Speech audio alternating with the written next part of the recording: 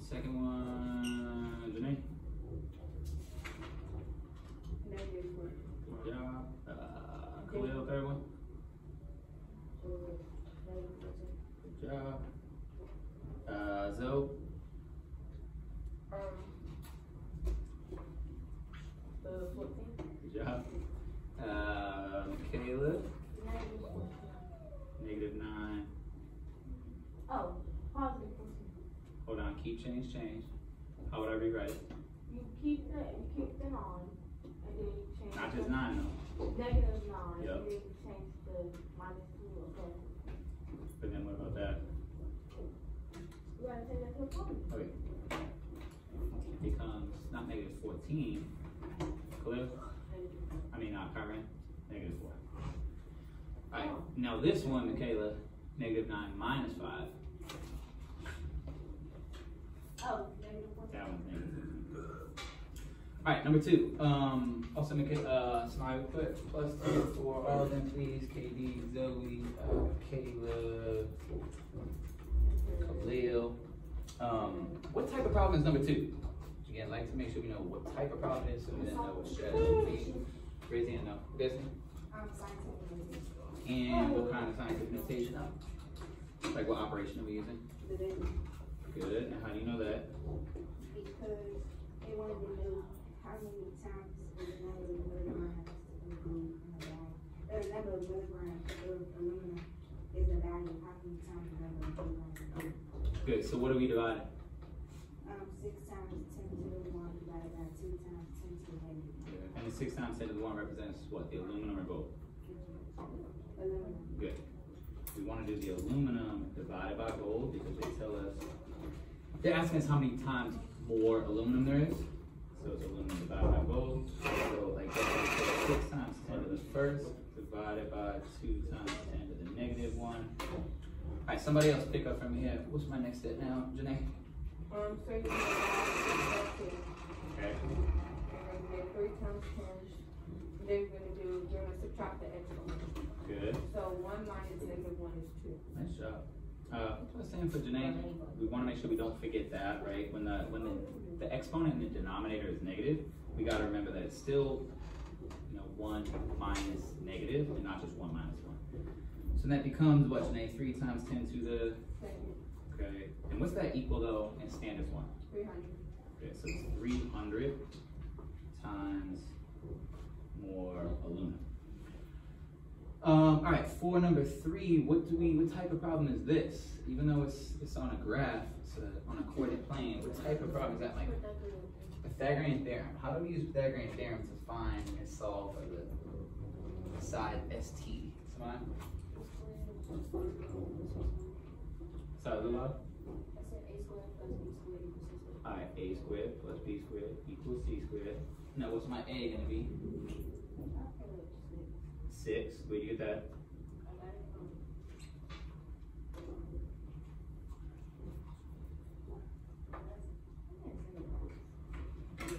That length right there? Yeah, the y axis. And our b is what? It's 8. Okay, so I got 6 squared plus 8 squared equals c squared. Go ahead, Micah. What's the next step? Oh, the best mistakes. Wait, if she said 12, raise your hand. What's the mistake she probably made? Khalil? 6 times 2. Remember, what is it, Micah? 36, right? Plus 64. Okay, equals c squared. Zoe, what's the next one? 1 what? 100 equals c squared. So c is good, because it's the square root of 100. All right, for this last one, it asks us to find angle x, but I want to see it, right? So if x we said is 139, what would this one be? Kimari, what would this angle be? Huh? Not 41. This one would be 41. What would this one be? Michael? 139. Why?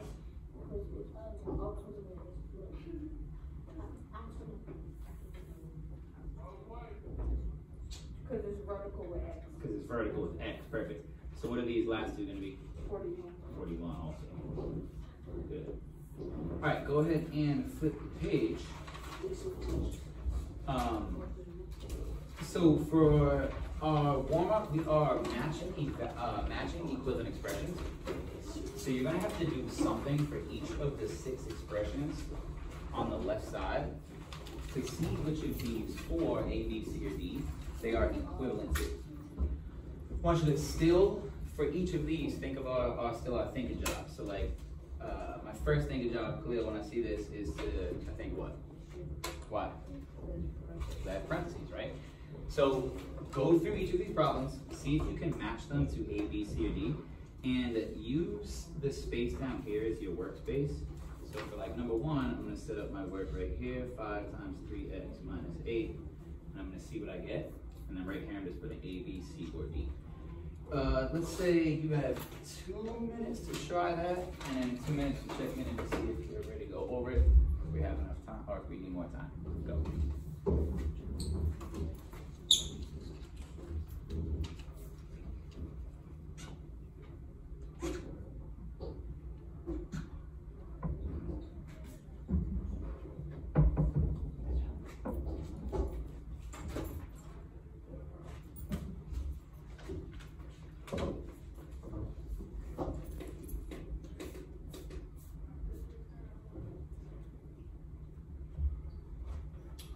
We put plus 10 for KB and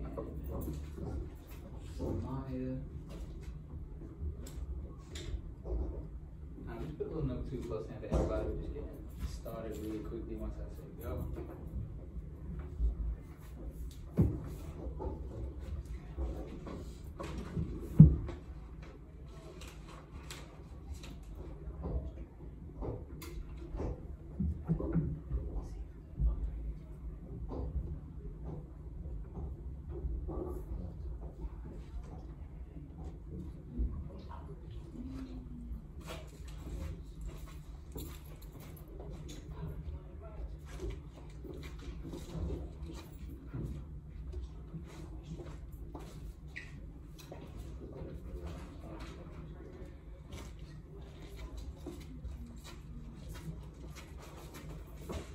About 30 seconds.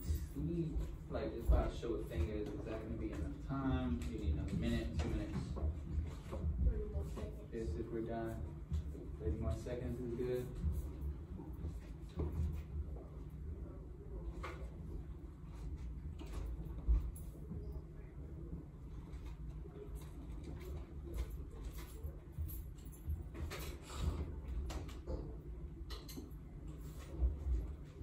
Most people are done. Got a couple people. Got about 1 or 2 problems left. We got about 20 more seconds, and then we're gonna bring it back. Sean Caden.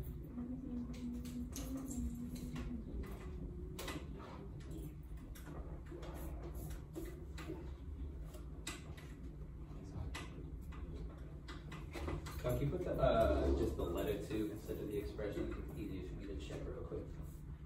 Do this.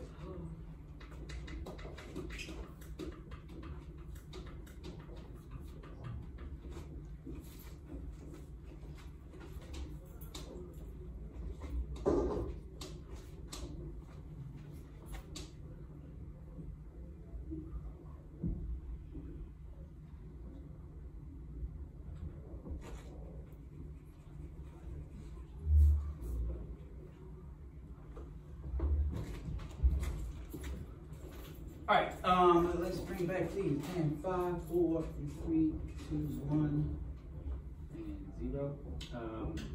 We have from 6 different people. Number 1, which letter did we match this to? Michaela? Nice job. Number 2, okay. Everybody got C? For number 2. You got B. What do you get, Destiny? B. I got B. B. All right, let's see. For number 2, 3x plus 4 parentheses 3x plus 10. Can't think of jobs. Was my first job, Zoe? Okay, so now my next line is going to be what? It's going to be 3x plus 12x and plus 40. Plus 40. Good. Next step. You add the 3x and 12. Alright, combine my like terms, 15x plus 40, which was 8. Alright, what about number 3? Justin? B, agree? Alright, 4 is up. A, you agree? Yeah.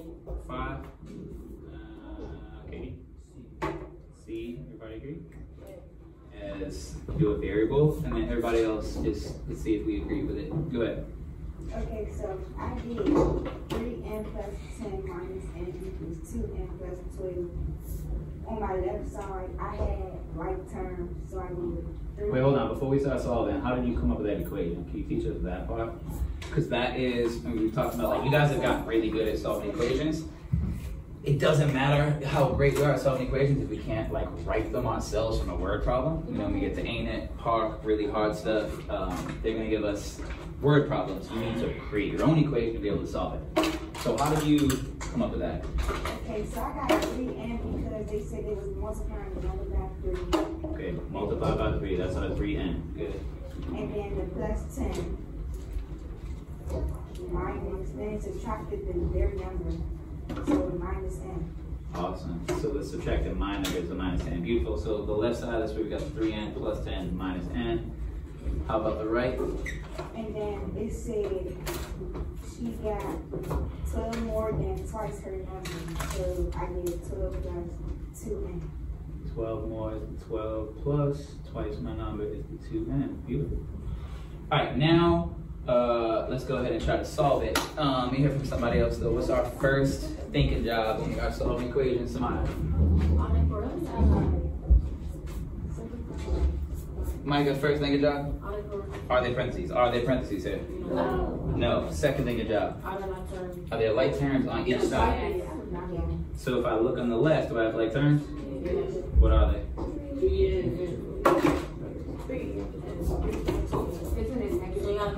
Hold on, one word at a time, sorry. 3n, and yes, it is negative 10. So when we combine 3n and negative 10, I said negative n.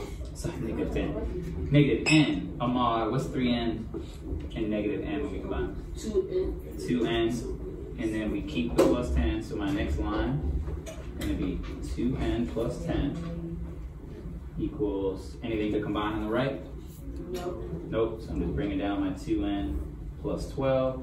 All right, what will be our next step in our thinking jobs? So, go ahead, Michael. Are there variables on each side? Are there? Okay, so what do we have to do? Use inverse operations to get rid of one of them. But one Khalil, should we get rid of? Huh?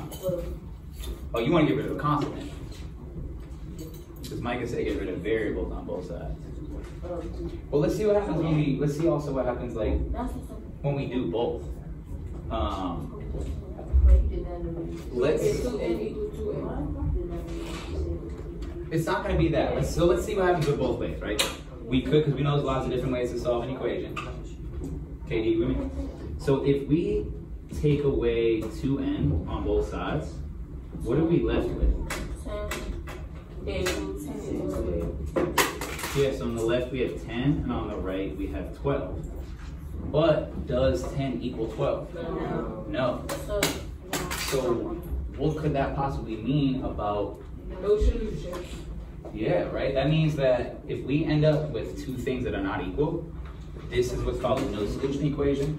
That means if there is no number exists that could make this equation. Now we're gonna make ourselves an anchor chart to just have something like, you know, the anchor chart we have around that you can always look back to just remind yourself of what are the differences between each, okay? Samaya, can you, as we make this anchor chart right here, can you write what I'm writing? We're gonna use different colors also to make it nice and pretty and organized. All right, so we're gonna look at 3 different equations. We're gonna put those equations in the middle column. On the left, we're gonna decide what solution type they are, either infinite solutions, no solution, or one solution. And on the right, we're gonna describe it so that we know when we see this equation, we know what we're looking at. So our first equation is, and you can write this in the middle box on yours. I already have it up there for you tonight. It's negative 4x plus 5 equals 5 minus 4x. All right, go ahead and write that equation. Just put my 10.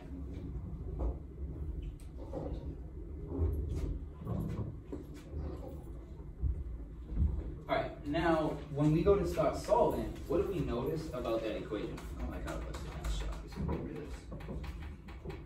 What do we notice when we go to start solving this equation? Negative 4x plus 5 equals 5 minus 4x. Think about if we were solving the equation, our thinking jobs, what would we do first? Kaden? Start a little loud. With parentheses, with no parentheses, then what? Okay, are there any like terms on both sides? No, then what? Variables on both sides, okay. Do we have variables on both sides? What do we gotta do then? We'll use inverse operations. So if this is negative 4x, what do I need to do?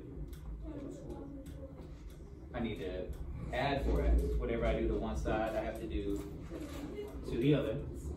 So when we add 4x to both sides, what do we have left? Katie, go ahead. Yeah, 5 equals 5. So based on what we've learned so far, what solution type is that? Janae? Yeah, that's infinite. And we can write it also as infinitely. Oh man, I'm spelling it wrong, right? Yep, spelled it wrong. Infinitely many solutions. Now that could be called different things. You might see, it might just say infinite solutions. You might see it as more than one solution, right? But anything that's more than one solution is going to be infinitely many solutions. So as we look at now the structure of this infinite solutions, as we look at the structure of the equation, right? What we have left is our solution. What do we notice about it? And I want you to think about some of our other vocab terms like coefficients and constants. So as we look at this original equation, what do you notice about the format of it, especially thinking about coefficients and constants? Yes? I noticed that when you turn everything to addition, so make 5 minus 4x, right?